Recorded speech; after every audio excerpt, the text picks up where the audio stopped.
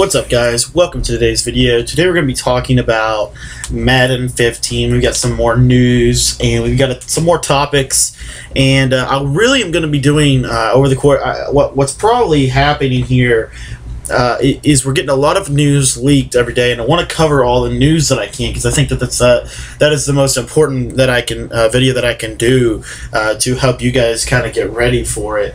So I'm going to be covering news. So as news comes out, we're just going to cut one of my tips and we'll just move that to the next day but I do want to keep all my other videos going, but the tips can we can kind of bring those back just a little bit because we give you out so much other videos, and I feel like the news is a little bit more important in the long run, because with what we learn about Madden 15, you can use that to prepare for Madden, for the next Madden, and there will still be tips. I'm not saying that. I'm not saying I'm going to put out, every day I'm going to put out news about Madden 15 unless that's available. And if that's available, I might consider doing that. I think that the offensive defensive scheme of the week is something that guys have had a lot of success with, so I'm going to keep doing those videos, keep cranking that out. And I think also a lot of people like the MUT game of the week or the rookie spotlight or something like that we're going to be doing. So all that stuff's going to keep. What's going to kind of start to kind of fall back a little bit is the tips, just because partially due to the time of the year, and it's not because I don't want to do it, it's just because I think that there's other things that I could be talking about that are a little bit more relevant. So with all that in mind, I want to talk about today the Madden 15 cover winner, and I want to talk about what that means for the game. I want to talk about what a lot of people don't understand about the cover vote that I think that is kind of missed in translation, because you think of the cover, oh, it's just a cover vote, or you think of the images on the thing and you're like, oh, it's just a picture, it doesn't mean anything. And I think you guys missed the little bitty details that we as people who have been playing the game for years, and I'm not trying to discriminate and say your opinion doesn't matter. It does, and I agree with you to an extent that it is a cover vote, and it's really just kind of something they do for fun, or it is really just a picture. It's just something they do to kind of hype up the game. I agree with you on those states, but I don't necessarily think that that's all that we're seeing here. So really quickly here, I just want to read you a quick little article I read this morning on esports.com, and I want to just read you a little excerpt from that article. But it says that Richard Sherman is a fantastic cover athlete selection by the fans, said Anthony Stevenson, Vice President of Global Marketing for EA Sports. Defense is a big focus for Madden NFL 15, and Sherman is one of the brightest defensive stars in the NFL. He shares the same energy and passion for the game as our legion of Madden fans. So what you just heard there was an excerpt from an article EA Sports wrote on the Madden gameplay article update with the Madden 15 cover vote, and it was basically, they wrote that I think the day after Sherman was selected the cover athlete. And I want to break that down a little bit, break that statement down, and I really want to focus in on one thing, and I think you guys all know what I'm going to focus on, but defense is a big focus for Madden NFL 15. Now, I wish that I could, if I had more time, as you guys know, I've been really kind of sick this weekend. I talked about that earlier this morning, and I really apologize that some of these videos are going to go out. Like, I think I'm going to try to get them out by 1, 3, 5, and 7, but I really do apologize for that, but that just is what it is. But back to this, I really hope that they're right, and the reason is I've been playing a lot of next gen lately. When I'm sick, I can't sleep and I can't do nothing, so I just play video games. And so I was playing literally Ultimate Team all day yesterday, pretty much all day. And one of the things that I was struggling with was stopping like those 99 dudes, but I couldn't. But they could stop me fine. So I could run. It was almost like this. It's like this is how I felt.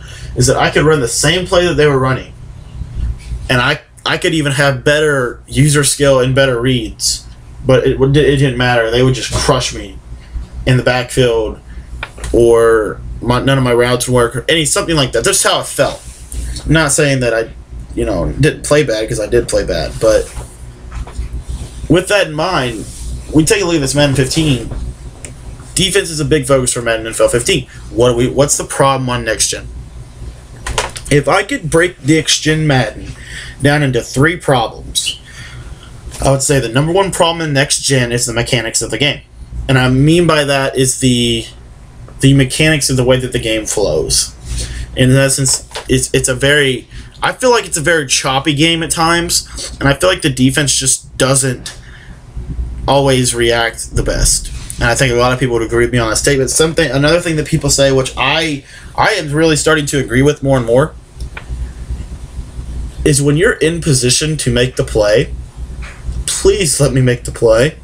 For example, I was playing, I was going up, and I had like a 94 overall corner on one side, and he was going up against like an 80 overall Jerry Rice, and literally they just lobbed the ball up one-on-one, and my guy had beat him to the spot, but my guy didn't even react to the ball at all, and his guy just mossed me up top for 6.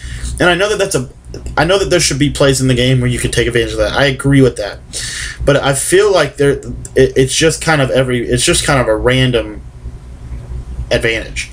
So I think what most people are expecting from Madden 15 is that they fix that, and they fix the fact that on defense, when you're in man coverage, that the man coverage reacts a little better. Now, I'm not saying, now this is another topic that I am really kind of interested to hear.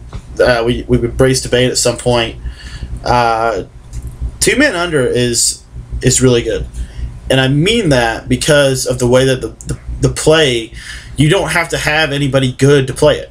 So like I could line up Richard Sherman 99 overall, and I could line up like Chris Cook 72 overall, and they would play the same at 2 men under. Now that's a bold statement, but if you don't believe me, watch how long the press holds. It's a special type of press you get out on only 2 men under, but everybody has the same press, so you don't even need press to press, if that makes any sense at all. So I think I really would like to see that change, but I don't know that it will. But I would like to see the press rating really matter a little bit more. And then lastly, I would really like to see. I really would like to see the blitzing improved a little bit. I don't really appreciate the psychic offensive linemen, but I think that we kind of. I also think that it's kind of our own fault. But at the same time, it's not our own fault. But I think it's our own fault because, guys like me and other guys who spend hours a week, I'd say hours a day, especially when we're really into the game, practice mode and practicing plays and tips and trying to get the best pressure in the game. And typically we'll find something, typically we'll find some kind of blitz, something. And sometimes they're legitimate blitzes. Blitzes like the Will Punch 3 seam, the Understand Shark, those are decent. But blitzes like the A-gap blitzes and stuff like that, they're not necessarily what people would, I guess, categorize as sim blitzes. So I think that we kind of shot ourselves in the foot with that, and so EA is pretty much just trying to take any kind of blitzing out of the game, which I think is a little bit over-exaggerated way to go about it. I don't know what they could do to fix it. I don't know how to code or any of that. I don't know what they're going to do. All I know is this one line from the article: defense is a big focus for Madden NFL 15. And I think that this is a point that I want to drive home. I think people would be fine if A-gap blitzes were taken out of the game. I think people would be fine if 2-man edge pressure was taken out of the game. Where I think people get frustrated is the fact that the basic mechanics of defense have not worked in Madden for a long time. Most people say Madden did, and this is another thing. This is something that I really get upset with, and I know that this is going to be a controversial topic, and I don't necessarily have the backing to say this statement, but I want to say it anyway. People say that Madden 10 was the best Madden of all time. People say that there was nothing wrong with the game. That's so bullcrap. It's so bullcrap, guys. Every year you get that. Every year you're going to get that. Every year there's going to be something in the game that you don't like. But are you going in the right direction? I think they're going in the right direction, to be honest, especially with this season. And I really am excited to see what happens. I really appreciate the fact that Sherman won the cover vote. We're going to talk a little bit more about this stuff throughout the week here, but it's the same 2K argument that's been around for years. Oh, 2K was the best game ever. Every game is the best game ever once you go to a new game and find a problem. It's so ridiculous to me how you could sit there and say that, maybe it was a better game. Maybe NFL 2K, whatever it was, 6, I don't even know what year it was. That's how irrelevant it was to me at that time because I was so young. but ESPN NFL 2K6 or whatever it was. And I think I had that game actually, but it was so long ago that I don't even remember. But have that game versus Madden 06. You put the 2-2 side to side. Maybe you're right. Maybe the 2K game was better than Madden.